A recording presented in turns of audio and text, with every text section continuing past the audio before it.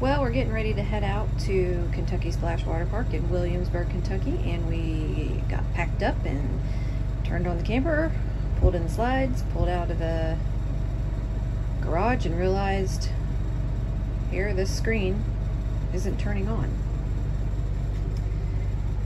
Yeah. So, I'm gonna make a few phone calls, troubleshoot, see what we can come up with. This is camping life.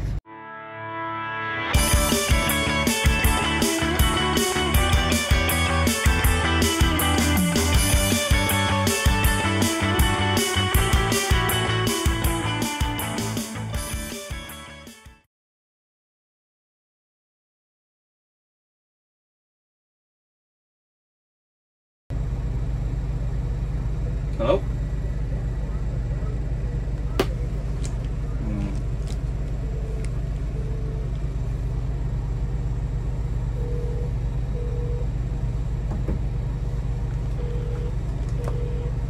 I apologize for the hold. Tina, how may I direct your call? Trying to get a hold of someone at service department. Okay, this is service. How can I help you? So I bought a 2021 Holiday Rambler Nautica from you guys, and we're getting ready to pull out, and I started up my motorhome and my dash didn't come up. Okay. It's got that new digital Freightliner dash in it, and it is black as night. Alright, hang on a second. When did you purchase it? March. I got the VIN number if you need it. What's the phone number? Alright, hang on a second. Let me look up your information, okay? Sure. They come back at 1 o'clock. Can I have one of my techs reach out to you at 1 o'clock when they get back? That's fine. We're sitting here waiting, so yeah, but yeah, I mean, it's what it is. So. Okay, at 1 o'clock I will have my tech give you a call back and see if they can talk you through maybe getting to work if you can. All right, no problem. 10 p.m. Eastern Time, excluding noon to 1 p.m.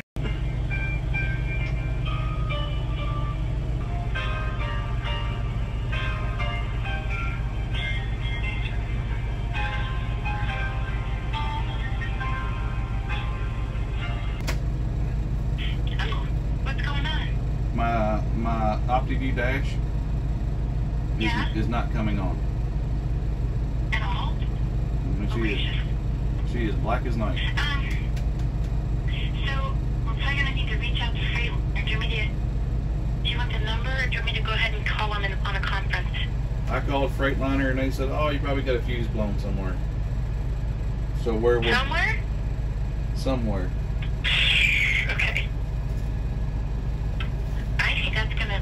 Hang on a second. I think I know where to look, but just a second, please. You want my serial number, VIN number? I can get it. I can give it to Yeah, I you. do have it. Alright, I got your unit pulled up. I'm gonna put you on hold for just a second. Conference in Freightliner. They set up a whole control panel, and that's definitely not a fuse. Okay. Hang on, I'll put you on hold and conference you back in. Is that bad?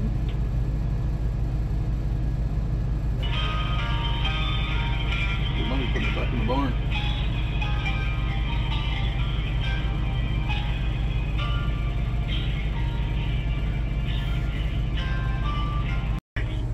I'm here. If this call is regarding an RV, Econic SD, step van, bus, or S2G, press 1. For all... Welcome to Freightliner Custom Chassis. You have reached the 24/7 call center. Agents available to take your call. Yes, ma'am. Hey, does your radio come on? Do the lights on your radio come on, or anything on the right-hand side of the dash? Everything works. So Exception of the gauges. everything works except for the just the dash in the center. Okay.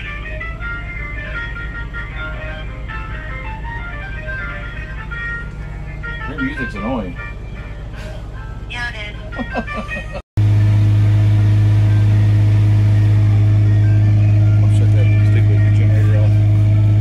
underneath this compartment in my, Yep.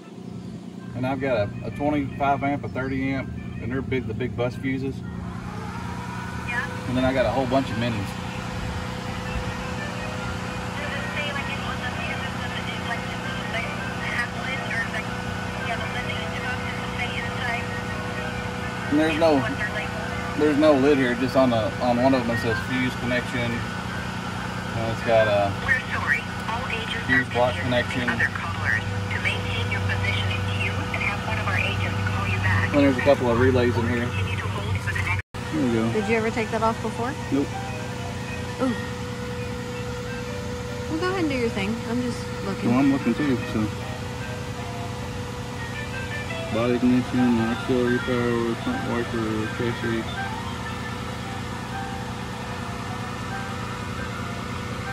See, then it says dash display.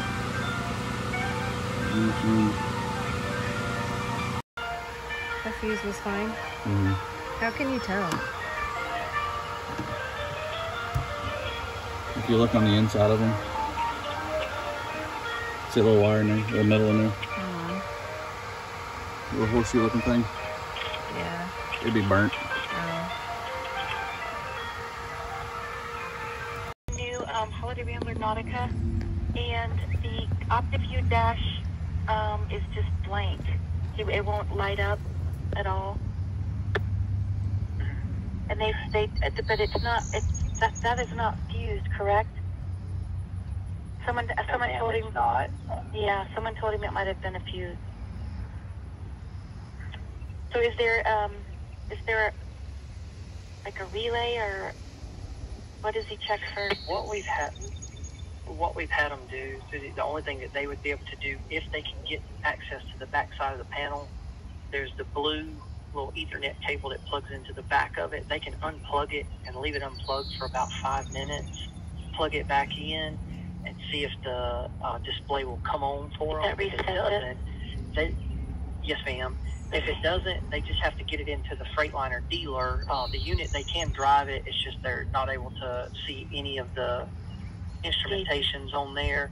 Right. But they can get it into the dealer, and more than likely, the dealer will have to troubleshoot the module, the Viper module that controls that panel.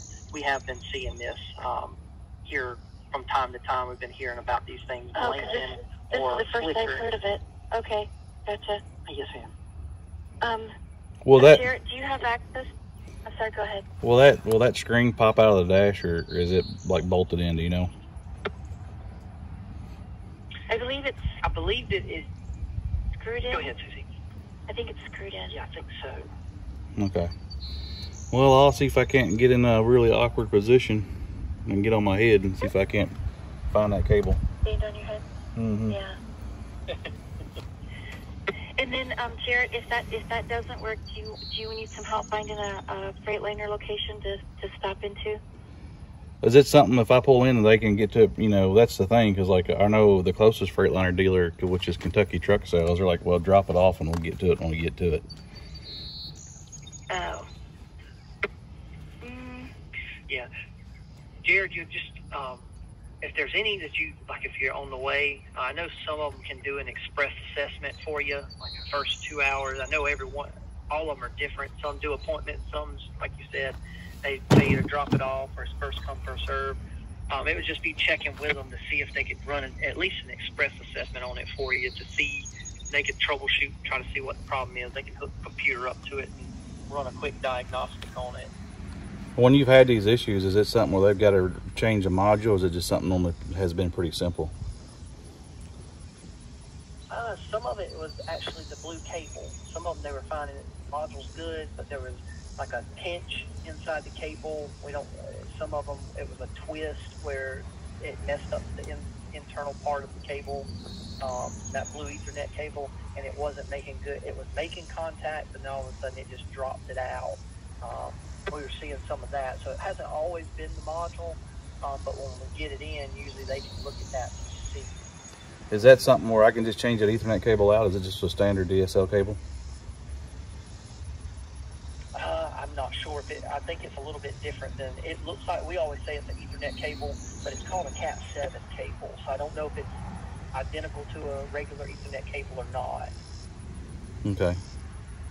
All right, I'll go up here and see what I can find. Can the shops at the truck stops look at this, or are they not Freightliner approved? They're not Freightliner approved. It needs to be a Freightliner dealer that could be able to look at it for you. Yes, sir. Okay. All right. The only bad thing is I don't know how much fuel, or I guess I just have to fill it up and call it good. Yeah. Yes, sir. Because I mean I'll see if I can't figure it. The only other dealer I see, Jared, outside of Jeffersonville, which is Kentucky Truck Sales, we have a Velocity Truck Center over in Bowling Green. Yeah, that's you're an hour. Man, if I wasn't doing anything else, it'd be fine. But you're an hour either way out of my way where I'm trying to get to. 2 hours, you know what I mean? Gotcha. All right. Well, let me see. Yes. Let me see what I can come up with.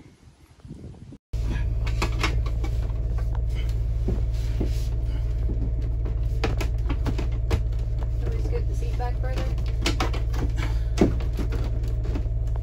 Or do you want me to shut up? Yeah, it'd be nice. I'm trying to figure something out here. Anything? No, nothing. Blank. Now you just, oh, the GPS screen went black and came back on. What? I got lights. What are you talking about?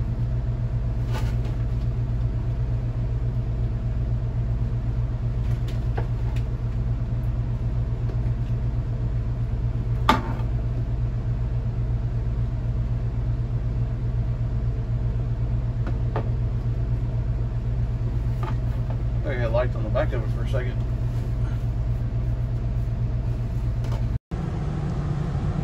Well, trip cut short. I don't know if I'm on recording or not. I got crap in my hair. Our dash won't light up, and so, you know, these new electronic dashes are great until they don't work. So I got to get a service appointment and see what I can get figured out and get it fixed. Anyway, our next adventure is still an adventure. It's an adventure on hold. A different adventure. Yeah, disappointing. I am on my way to the Freightliner. Coming up on Munfordville, Kentucky here. I know that I'm going between 65 and 70. I think I'm passing a couple of trucks, but I'm mostly being passed, so I'm good. My only concern is I don't really, I have an idea how much fuel I got. I don't know exactly what I got. I think I had around half a tank before I started this trip. I'm not running a generator, so I'm not burning that diesel there. And yeah, you know, no biggie.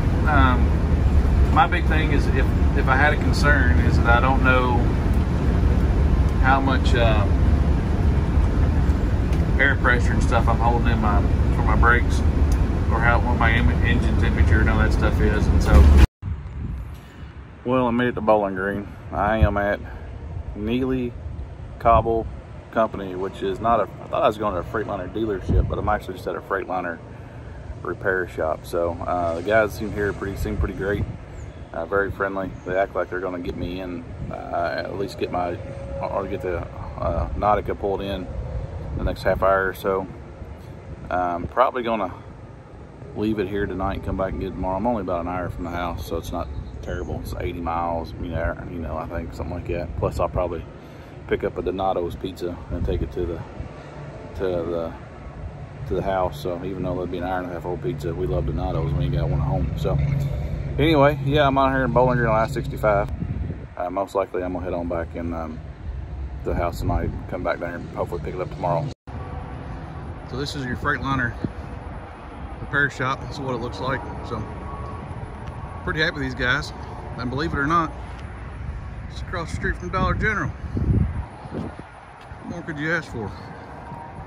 So anyway, we'll let you guys know how it turns out and go from there.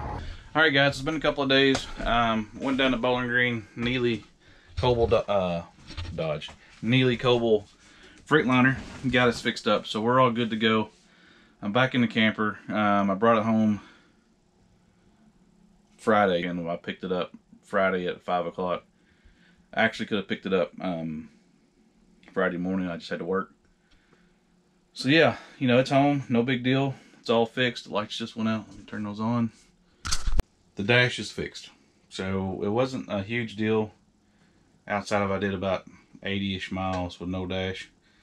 I knew I had about a half tank of fuel, so I could get there no problem. Knew where I was going. Downloaded the Speedo app on my phone, so I knew how fast I was going. Everything worked like it should, besides the dash. I mean, I still had cruise, and you know, all the steering wheel controls worked. It was a module, pretty. From my understanding, a pretty good job to change. So, show you guys the dash here. Oh. So we are good to go. It's gonna start yelling at me here in a second. All good. So, you know, they called me Wednesday and said, hey, it's 72 days for that part to be in. And I was like, no, that's not cool. So then I had been talking to Rev Group all the way through this, and actually they were great. Susie Fletcher was on it, and she is working with Freightliner Custom Chassis, and they actually called me back and said, hey, we're sorry, it's not 72 days for that part. It will be in tomorrow morning. We'll get it swapped out. So part came in on Thursday morning. They had a job in front of them they had to take care of, and then either Thursday night late or Friday morning early, this thing was good. Picked it up, good to go. So yeah, that was our no dash, no gauge, big problem. Not really a big problem, inconvenient problem. Fixing story. We'll actually show you the invoice on this one. It was about $4,000, $4,500, something like that to get this thing fixed. So I'm glad this thing was under warranty.